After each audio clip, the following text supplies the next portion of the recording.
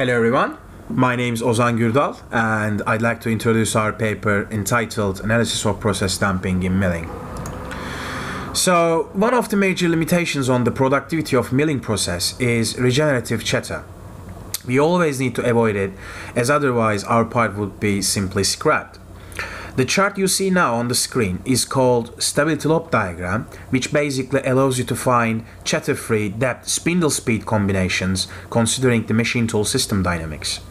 In process planning, having this diagram on hand is critical as it enables you to first design a dynamically stable process and second, maximize the material removal rate.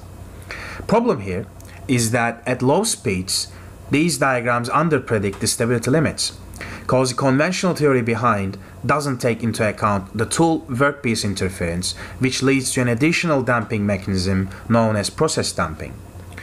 What you'll find in this paper is an alternative method to model process damping in milling and how to include it into the stability solution of any milling process to obtain these diagrams under the effect of process damping.